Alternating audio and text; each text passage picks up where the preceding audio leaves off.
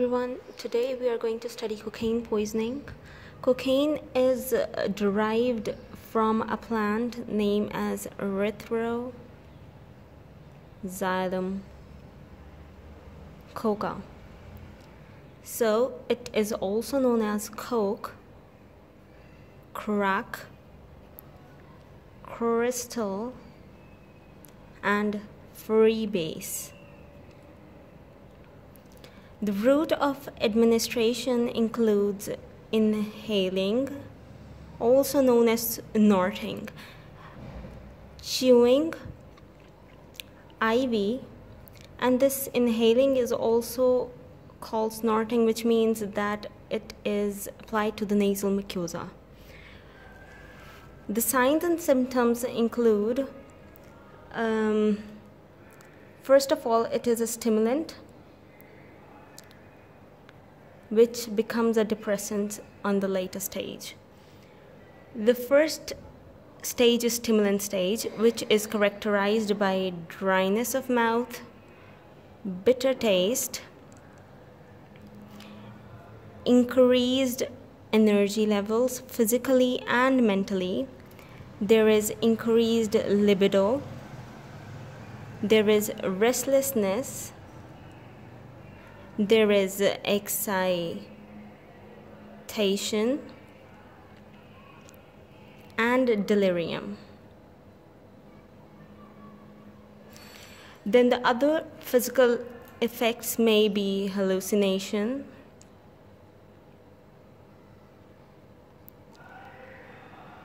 and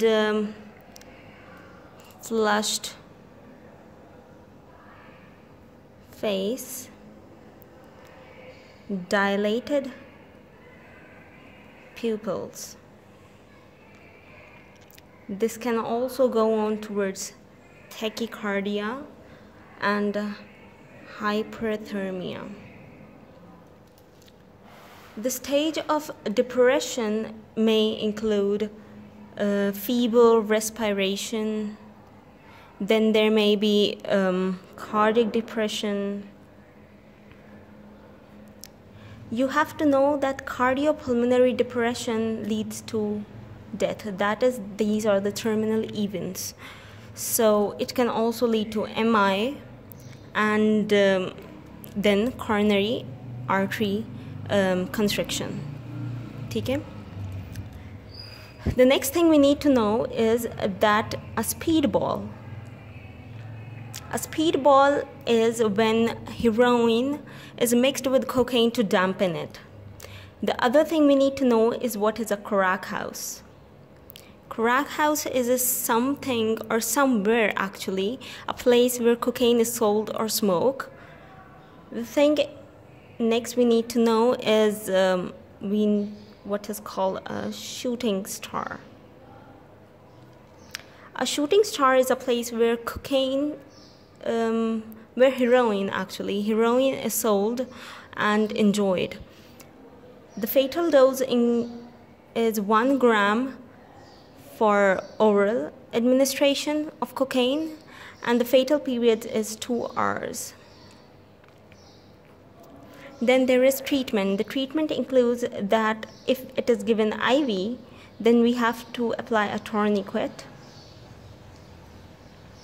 If it is snorted, then we have to wash the nasal mucosa with warm water or normal saline. Then there is, if it is applied, taken orally, we have to wash the stomach. The stomach is washed by potassium permanganate or tannic acid. Next, we have to take barbiturates, haloperidol, or diazepam for the seizures and convulsions and hallucinations.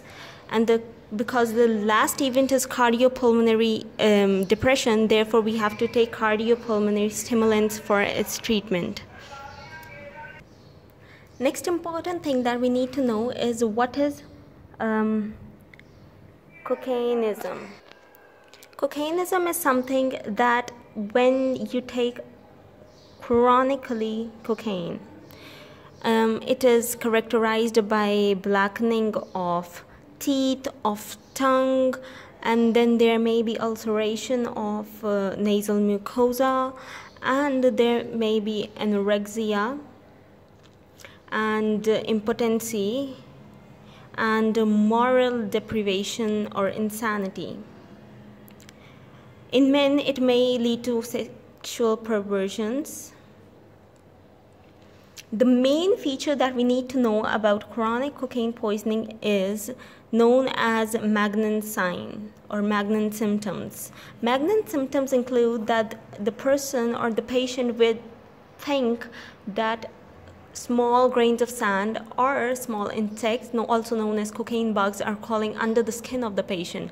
This can be treated by giving ergot, for example, bromocriptine, that is given in the dose of 0.625 mg 6 hourly.